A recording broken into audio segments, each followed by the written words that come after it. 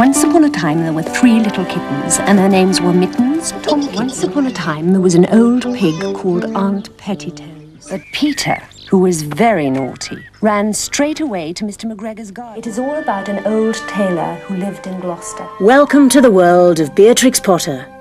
The tales of Beatrix Potter have been lovingly recreated from her own exquisite paintings. Tales that have enchanted generations. Step into her timeless world with this series of award-winning animated stories. What do you think of this, then? When Peter Rabbit ignores his mother's warnings... Don't go into Mr. McGregor's garden. Your father had an accident there. There's trouble in store. Mr. McGregor! Stop, thief! Come back here, you wee pest! He was put in a pie by Mrs. McGregor.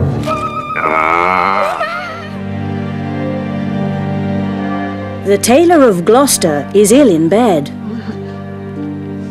Who will make the fine coat for the mayor's wedding?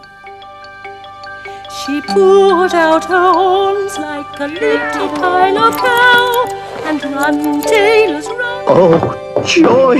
The miracle! When Pigling Bland is sent to market, it turns out to be the adventure of his life. All stay for supper. It's too late in the season for curing bacon. Come, it's so dark. Come away, Bigwig. We will be Tom, the piper's son, stole a pig and away he ran. Rather fetching, don't you agree? Jemima Puddleduck wants to hatch her own eggs. If I had to make a nest right away from the farm. But a fox who offers to help Madam. has other ideas. Now I'm certain I couldn't leave the care of my nest in better hands. Absolutely. There is no difficulty here. Kittens! Kittens, where are you? When Tom Kitten goes missing, his mother fears the worst. And I'm afraid the rats have got him. It smells sooty. Can Mr. Joyner save him from the clutches of the crafty Samuel Whiskers? Do hurry, Mr. Joyner. As Mrs. Tiggywinkle delivers the washing to all her friends, she finds that Jeremy Fisher has quite a tale to tell. What have you done to your poor fingers? Be good fishing today, I should wonder. But Mercy me. it was a nightmare. Have I been so glad to see the light of day? And now there's a new addition to this collection of charming fables.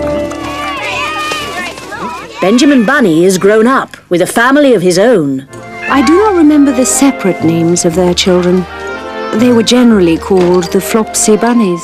And quite a handful they are too. They are such bouncy bunnies and so untidy. He's coming. But some things never change. Mr. McGregor, for instance. I shall sell them and buy myself baccy. Rabbit tobacco.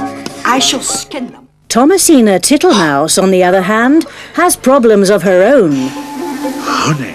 Bothersome bees. This is an intrusion.